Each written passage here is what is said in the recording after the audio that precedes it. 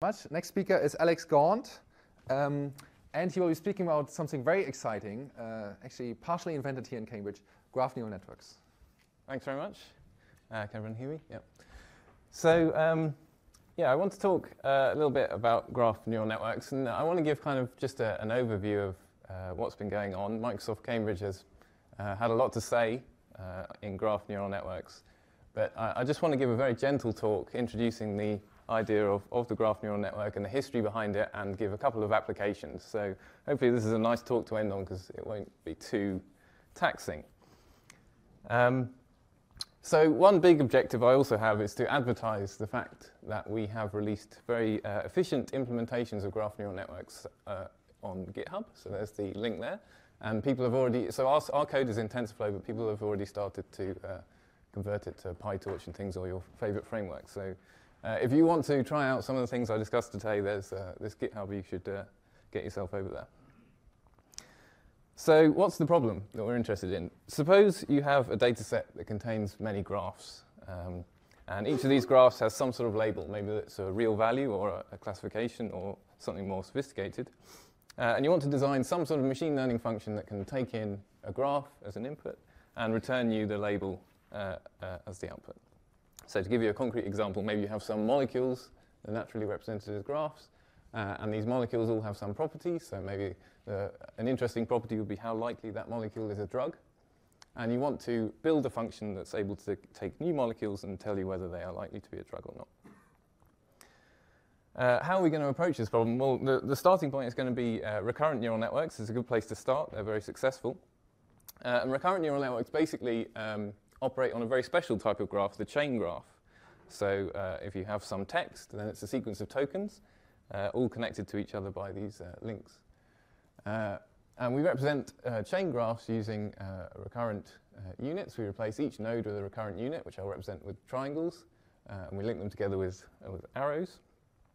And then we proceed by embedding each token in our sequence. So there's some sort of word stored in these nodes, and we embed them, and I'm going to represent the embeddings as an envelope to sort of invoke the idea of a message. And each node gets these envelopes, and then we do our usual thing of just running the recurrent neural network forwards using some sort of recurrence relation, which given a current state and a new message gives us a new state. So hopefully this is all very, very familiar. And really, the purpose of this slide was to kind of introduce this kind of graphical notation. Because what we're going to do now is we're going to go to graph structured data. So if we start adding edges to this chain, then we get a general graph. And the important thing about graphs is, so you can represent them as a nice adjacency matrix here. But there's a fundamental symmetry that graphs have.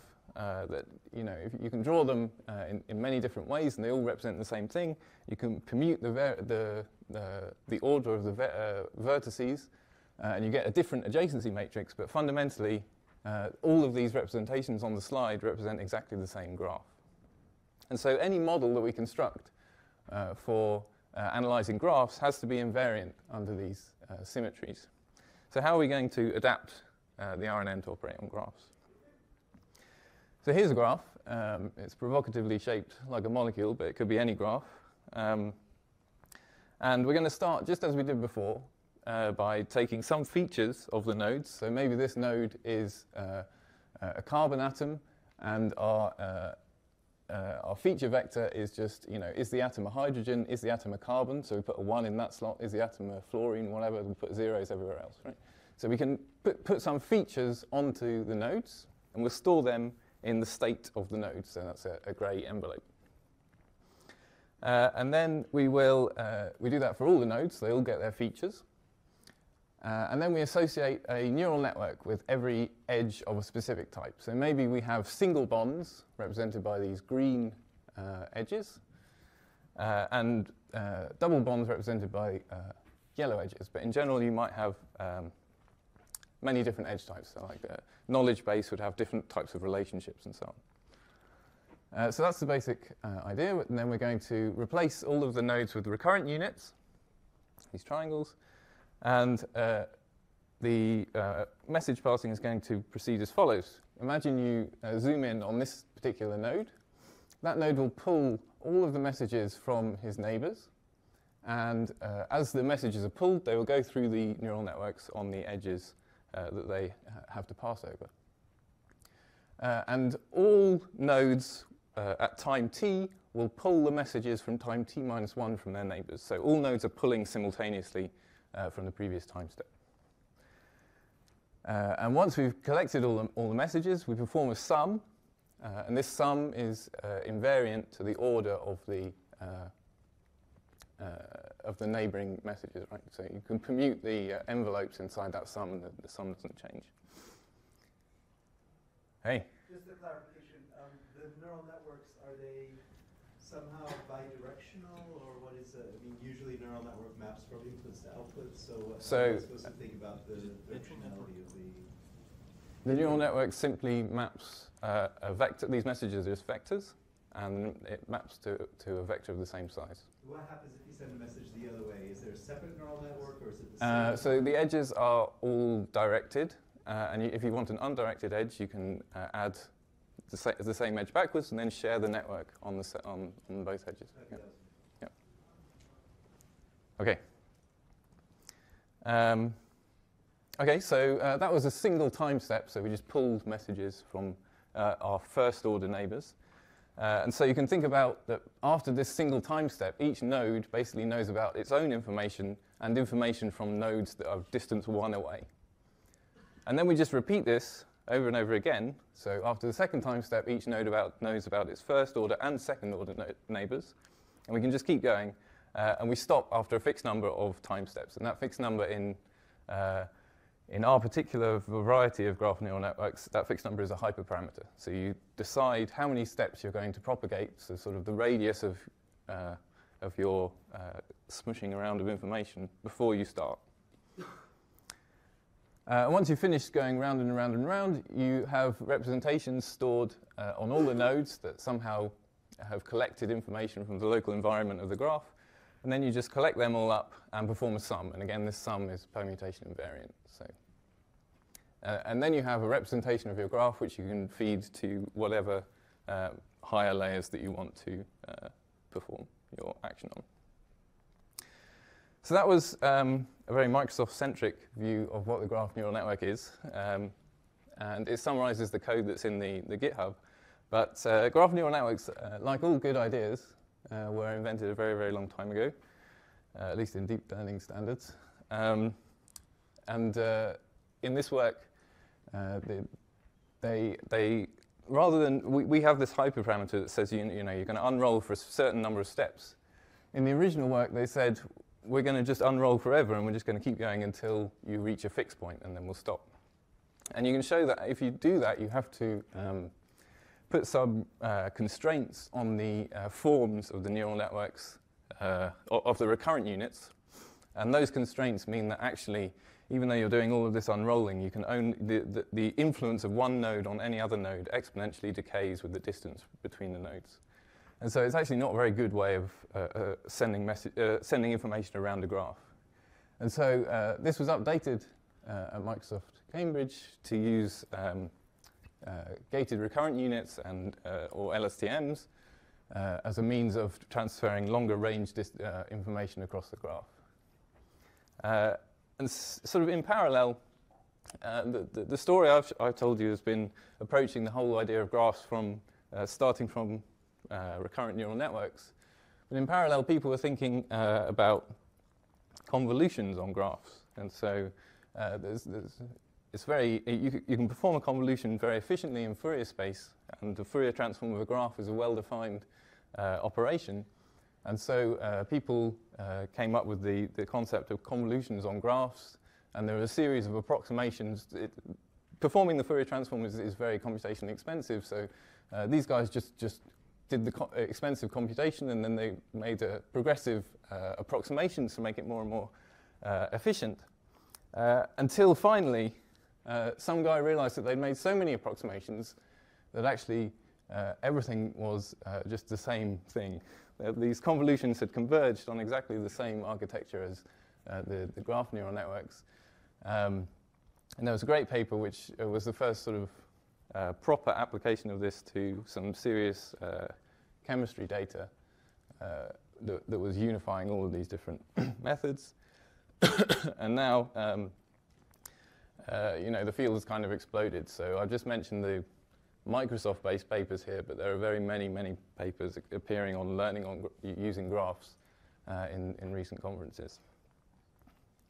So,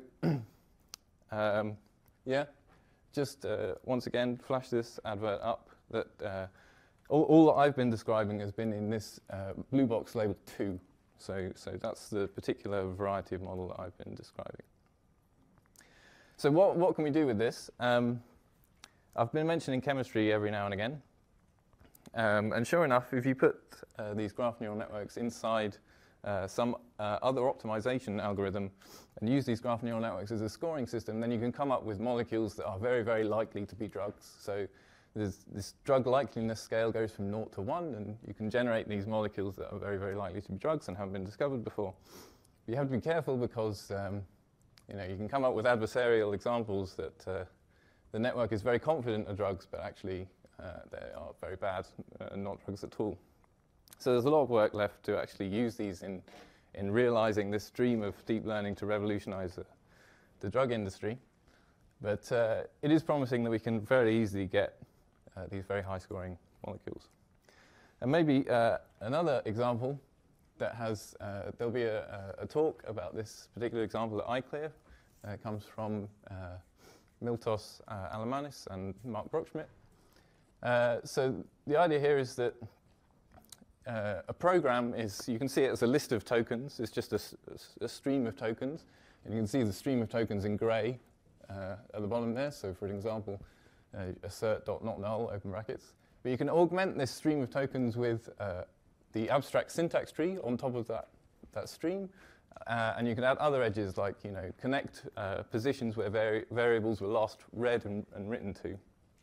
And so you can build a big graph that represents programs, and you can ask a graph neural network to solve problems on programs. So, for example, if I gave you this snippet of code and I asked you to fill in the blank,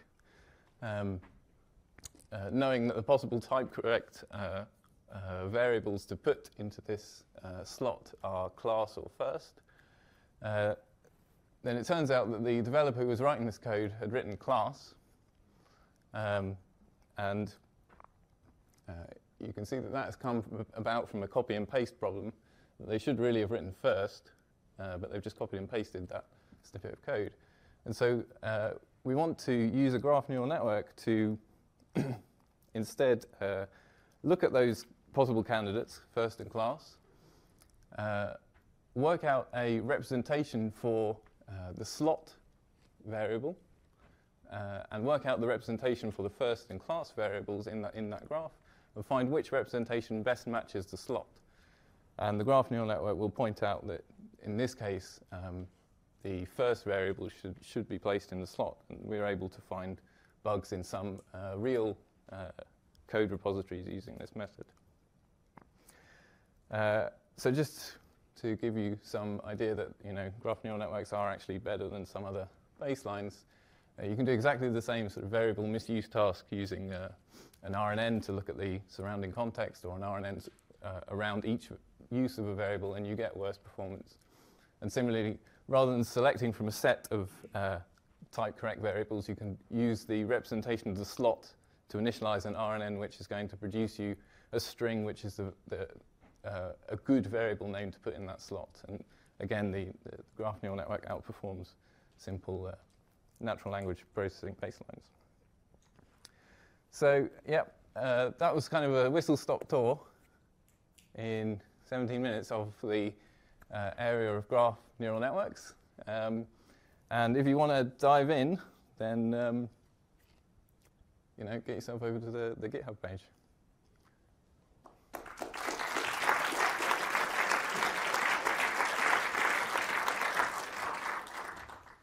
We have time for questions. In fact, we need to fill 3 minutes until the pizza is there. Hey. So, great talk, thank you. I considered graph kernel literature at one point.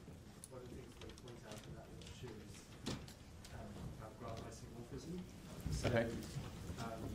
that was a while ago that they looked at it. I wondered if you'd like to comment on kind of what the theoretical results about graph isomorphisms say about how hard it is to do some of these tasks. So we've never actually tried using a GNN just to directly solve the graph isomorphism problem. And really we've been, we just built in the symmetry, the permutation symmetry into the model. That was the priority. So we haven't really thought too deeply about isomorphisms. But if you have two isomorphic graphs, then what would you hope? So I guess the result in the kernel literature says something like if you have a kernel that projects different graphs to different feature vectors, then that's going to be quite computationally hard to evaluate. So I guess the question would be, are there limitations to these methods on that basis? Maybe the classes of graphs where we won't be able to tell the difference between them. So one big issue is that we do this, it's not related to isomorphism, but we do this truncated propagation. And so if you have a cluster over here, and you're propagating inside that cluster, and then you have a very long, thin connection to another cluster, then if our propagation doesn't go far enough along this branch, then we won't be able to tell the difference between that graph and a graph with a slightly longer link or anything like that. So that, it's not ideal, but it's the first stab. It seems to work very well, better than these other. I think that's because natural graphs are not pathological in some sense. Hey. So that aggregate operation you do, the sum of all the resulting messages, I kind of see that as a pooling operation. I was just wondering if other types of pooling would make sense. And if you that's we have a hyperparameter, sum, mean, max. Yeah, max is a bit unstable, but sum and mean are fine, and you can come up with your favorite, and maybe it would do better. Yeah. Are there probabilistic versions of these things yet? I guess message passing has this. It's often applied with probabilistic models. At the moment we've done it's a sort of very much a clone of RNN style things. There's no stochasticness inside our models at all. No. So it would be interesting to extend that. One last question, or is everybody hungry? Can smell the pizza outside? Great, let's thank Alex again for a great talk.